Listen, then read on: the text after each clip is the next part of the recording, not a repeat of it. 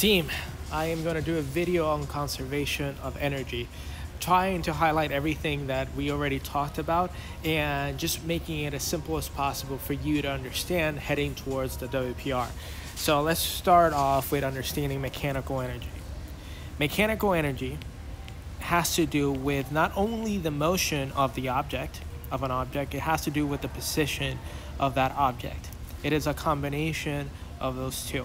Understanding that energy is formed with the motion, and also referring to the potential of that object's energy due to its position. So let's talk a little bit about the different types of energy. Let's start off with kinetic translational energy, which equals 1/2 mass times velocity squared. It's the mass of the object times the velocity of that object as it's moving. So one thing that to notice is that whenever you see an object, let's put it as a circle, whenever you see an object that's moving in any direction whatsoever, if it's moving in any direction whatsoever, that object has kinetic energy, because kinetic energy is the energy due to motion. Just remember that. So anything that you see in motion has to have kinetic energy. Now, secondly, let's start off with talking about rotational kinetic energy. Now, rotational kinetic energy is very similar to the translational one in terms of this is angular velocity and this is rotational inertia. There's the same thing for mass. It is the equivocal of kinetic translational energy. Now, the thing about it is that whenever you have kinetic translational energy, it's not about the motion itself or the direction it's going, it's about the rotation. If you see any object that is rotating, that means that it has some type of kinetic rotational energy, okay? So keep that in mind. So if you ever see a cylinder or ball moving, or like they're saying hey, it's rotating and there is no slip and it's completely rotating, it means that, hey, this ball is rotating and it has kinetic rotational energy. Now, the third part, potential energy. Potential gravitational energy goes as mass times gravity times height.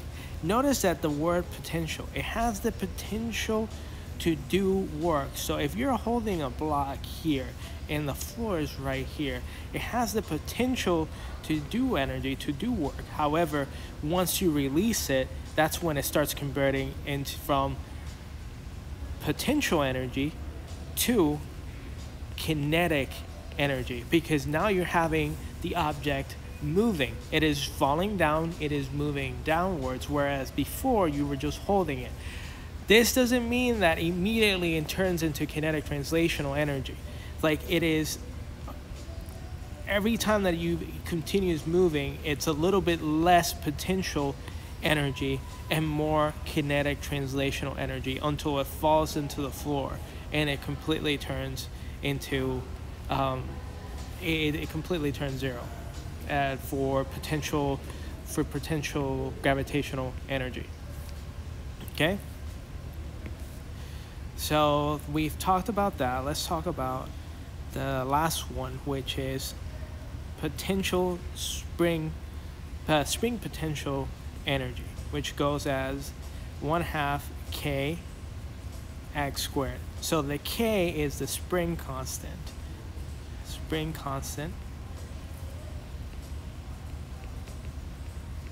And the x is how much the spring has been compressed.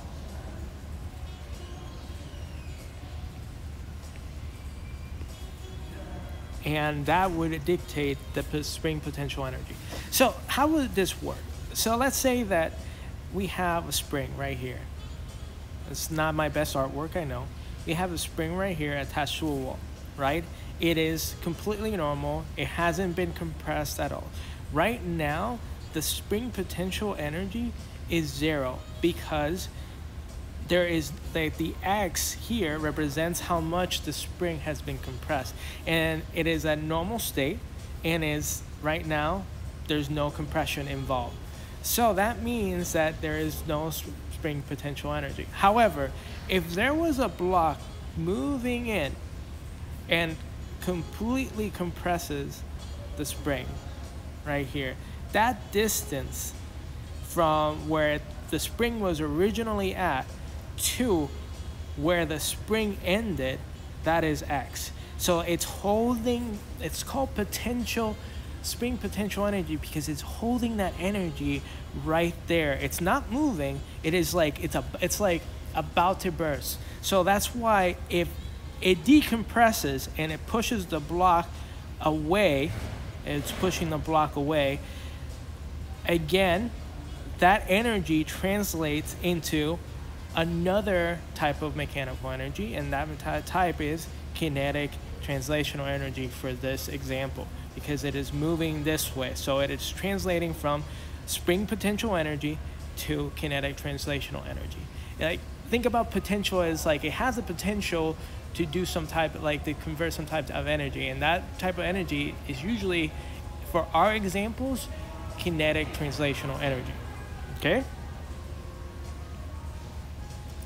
So we talked about the energies, but we haven't really talked about what this means. The work due to non-conservative forces equals the final mechanical energy minus the initial mechanical energy. Just think of it as this. It's like we only care about, when it comes to energy, it's like what happens at the very beginning. Let me put an example like this. Like, this is a cylinder, and this is the very beginning, initial. And it has an initial velocity. And right here, it goes all the way down, and it has a final velocity. We only care about what happens at the very beginning here and at the very end here. So we have to identify all the types of energies that are going on initially and all the types of energies that are going on at the final. When we're talking about kinetic translational, there is kinetic translational because there is a velocity, the initial velocity here. So we'll put in, hey, there is an initial velocity for this object here. And let's say that there also is a final velocity for this object here. Okay? But check this out, it also has a height. So we have to identify, I'll put a kinetic translational potential. We also have to identify, let me erase this.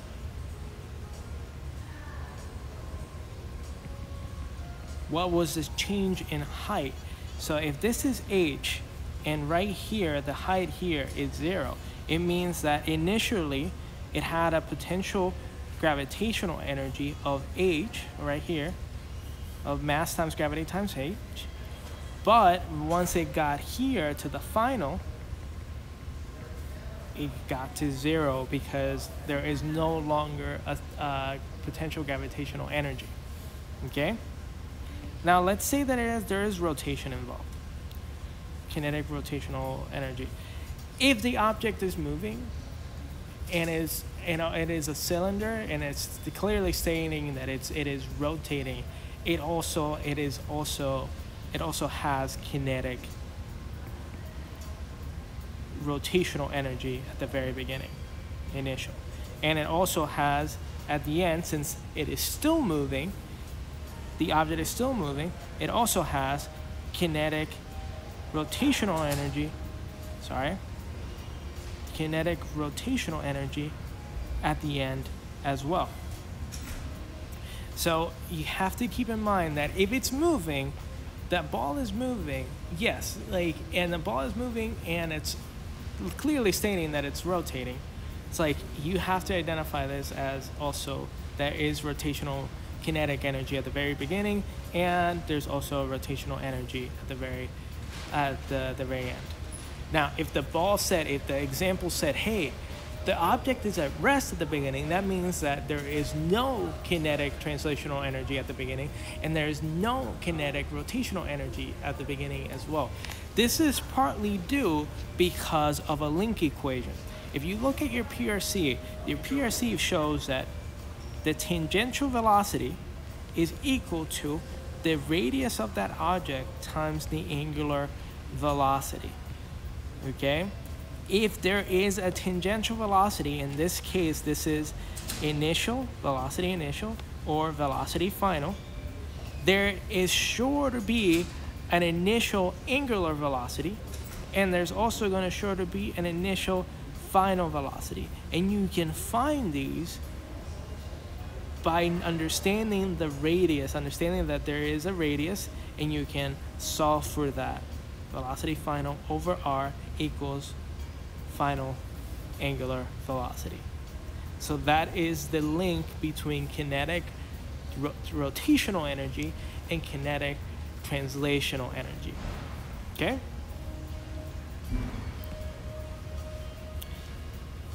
So we have identified all these, and the thing that we have to do is, now that we have identified all of these, we have to sum these up. So E final is equal to 1/2 mass times velocity final squared plus 1/2 rotational inertia times angular velocity squared, or final velocity squared, plus 0, because there's no potential gravitational energy. There's also no spring potential energy for this example as well. And then E initial would be, you notice that I'm just summing the things together, the things that I have identified together. So 1 mass velocity initial squared plus 1/2 moment of inertia angular velocity squared plus mass times gravity times the height. Okay? And the rest is very straightforward, where now that I've identified these two, I can subtract mechanical energy, final mechanical energy, and initial mechanical energy. Say it again. Final mechanical energy minus initial mechanical energy. And if there is conservation of energy in this problem, or like in this example, the work due to non-conservative forces, once you subtract those two, should equal to 0. If there is some type of constant number that comes out of it, it means that there is some work due to non-conservative force due to friction, thermal, sound, anything that has been transferred that is unusable after it initially did the motion from point A to point B. Okay? So hopefully this has helped a little bit before going into the actual example. I will talk about the work due to non-conservative forces in another video, but let's hit straight to the quiz that we did last time. Okay, so reading the problem. A basketball model as a thin spherical shell.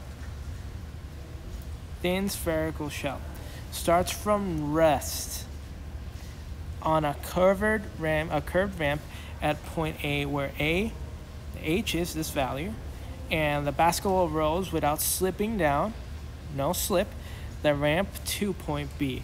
At point B, the basketball has a translational and speed of 3.46 meters per second. Final velocity. Calculate the height of the model of the basketball at point B. Okay, so first of all, let me be clear about one thing about kinetic rotational energy. If they give you a moment of inertia, simply go to your PRC, go to this place right here, check out the description that they give you on the actual problem, and look for the things that describe your model. So if it's a thin spherical shell about any diameter, what we're looking at for this problem is this moment of inertia, or a rotational inertia. Okay, it's a thin spherical shell. Just remember that if usually they'll give you the actual thing, the object description, and you can look at that description in your PRC to find the moment of inertia of the kinetic translational energy. All right, so let's start off with the problem. Okay, so first things first, you want to make sure that you identify this problem as some type of conservation of energy problem. Physics, COE. Just write it down, COE. Write down work due to non-conservative forces is equal to final mechanical energy minus initial mechanical energy. Okay, just to be on the safe side. You have identified this problem to be a conservation of energy problem. Now, in order to continue with your success, I highly recommend that you also identify immediately the equations that you will need for this problem. So it's saying that it starts from rest, but then it starts moving at translational speed. So you know off the bat that it has a translational speed and it's moving. It means that this is an important factor, the kinetic translational energy. Secondly, it's saying that the basketball rolls. That is another extremely humongous hint. The basketball rolls, so there is a kinetic rotational energy as well. So write it down.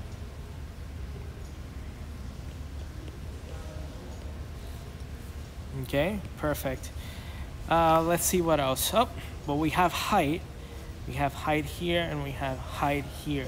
So that means that somewhere down the line, we need to use potential gravitational energy. That goes as mass times gravity times height. And your PRC is shown as mass times gravity times y. But honestly, it is just height. Don't confuse yourself. Just use h. Okay? So you have identified the most important equations for this one. Another humongous hint. If it does not say that there is it does not say that there is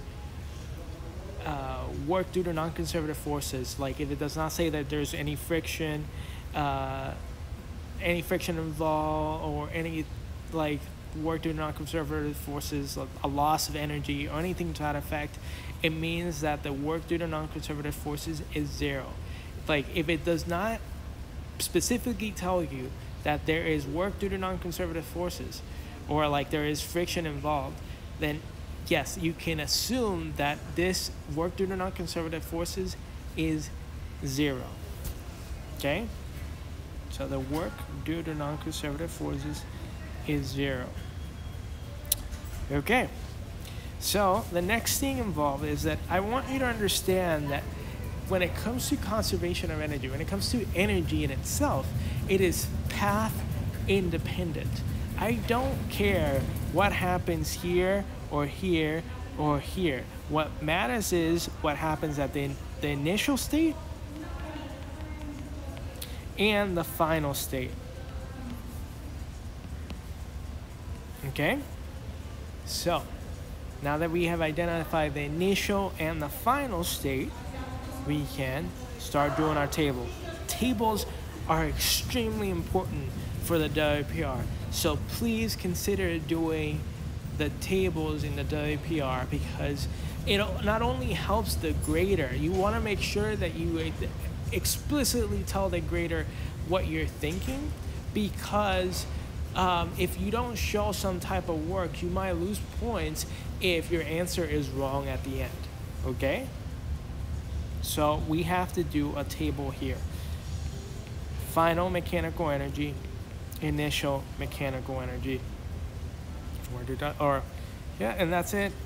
You know that the subtraction of these two will equal 0 because you're assuming that. So let's start off with the initial. Initially, it just told us that it's at rest. So we put in kinetic translational energy is 0 initially because it starts at rest. But it finds a footing, it finds a translational speed at the end, so we can write down 1/2 mass times velocity final squared. Now, remember what I told you. If the kinetic translational energy and kinetic rotational energy are connected due to the equation of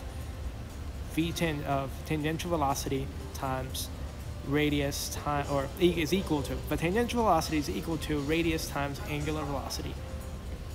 Okay? So they're connected to each other. If there is no tangential velocity, or in this case, initial velocity, then there is no angular velocity as well. Angular velocity is 0. Therefore, there is no rotational energy, rotational kinetic energy at the very beginning. Okay?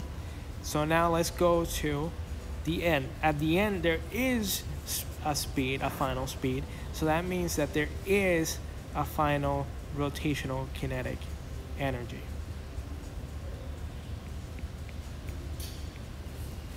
Finally, we have potential energy on both the initial and the final. Notice that we have potential energy at height A, because that is still identified at height. We have identified that once we get to here, the potential energy is 0. Once we get to this bottom, potential energy is 0. For the meantime, to identify height B, we have to identify that this potential energy is 0. So height B would be mass times gravity times height B for the potential energy at the end. Now, the few things that we can do is put them together. We know that this translates into final minus initial equals 0, and we can just start summing these two over here and over here. So we have 1/2 mass times velocity, final velocity squared, plus 1/2 rotational inertia times angular velocity squared, plus mass times gravity times height B is not equal, but minus, because now we're in this section right here. We finished summing up all the final mechanical energy, and now we're going to the initial mechanical energy. The initial mechanical energy, there's only mass times gravity times height A is equal to 0. So we're almost done.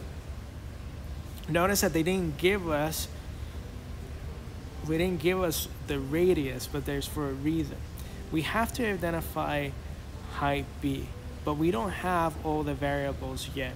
We were given height A, we were given final velocity, we were given the mass, and apart from that, that is as much as we can work with. We also know that initial velocity is 0. So, given that we have all these components, let's see how everything plays out. We need to make sure that everything translates into what we have already. So we have velocity, we have mass, we don't have moment of inertia, and we don't have angular velocity. So we have to convert these into a different type of equation. Just like I told you, go to your PRC and find out the rotational inertia for a spherical shell, and that would be 2/3, parenthesis 2/3, mass times the radius squared. Now also remember the equation for angular velocity. Tangential velocity is equal to r times angular velocity. If you move the r to the other side, you're left with this equation. So you know tangential velocity because tangential velocity is the final velocity, the one that was given to you for the final angular velocity. So we can rewrite this as mass times velocity squared plus, why am I doing that? Just continue working here. So that would be final velocity over r squared. Notice, let me actually highlight it in red so you can see the difference. It's basically plugging in the angular velocity, the equation for the angular velocity, and the equation for the moment of inertia. Okay?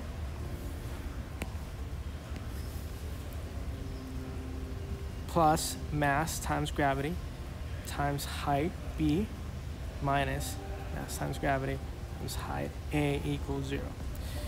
So since these are squared, r squared,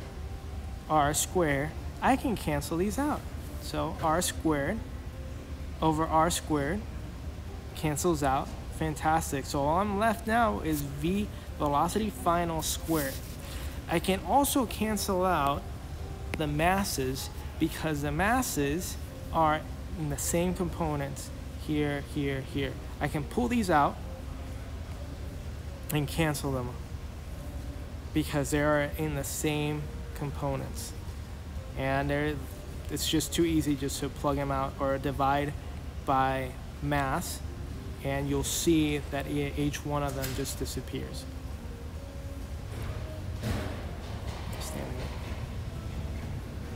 Okay, so you have to divide by mass here too, but it disappears. Perfect. Okay, so what you're left is 1/2 velocity squared final plus, let me see, cancel this out, 1/3 velocity squared final. Notice everything cancels out in this component, so all I'm left is this. And then plus gravity times height b minus gravity times height a equals 0.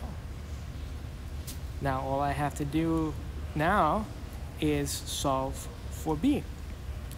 If we solve for b, you can, at this point, if you want to replug your values in it, go for it. Just be careful, don't mess up algebraically, okay? So if you want to compare it, so like if you want to plug it in, but at this point now, since you have velocity, you have height a, gravity, acceleration due to gravity is given to you. Also, I made a bad mistake. Mass wasn't given to you in the givens, but it worked out just fine because it's still canceled out. Okay? All you have to do now is solve for age. Make sure, I'm telling you, make sure that you at least attempt to solve for the value that we're looking for. Like, that will propel you at a different level. That at least will let us understand that you know that you have to solve for this specific value, and like that will give you some credit. Okay, so at the end of the day, I believe the answer is 1.29. Yep, 1.29 meters. That is the final answer for it. Notice, make sure that your sig figs are correct. Sig figs are correct. And make sure that your unit is correct. That, my students are constantly calling me out for that. I mess that up all the time too. I don't want you to mess it up. You're the ones on the table being graded. So I just want you to be successful. So hopefully this class has been helpful for you for the conservation of energy. Okay? I will continue doing videos, but this is the first that I have. All right, so I'll see you guys soon. Take care and have a blessed day.